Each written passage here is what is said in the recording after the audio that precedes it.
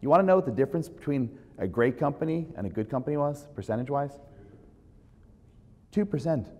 You got to be who here can be 2% better than their competition? Everybody in this room.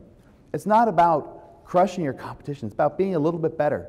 And that slight difference is the difference between winning and losing in business. So that was very reassuring for me when I realized that these businesses were just a little bit better than their competition. And I know that everybody in this room can do that. But you have to be focused. You have to have that as something that you're focused on.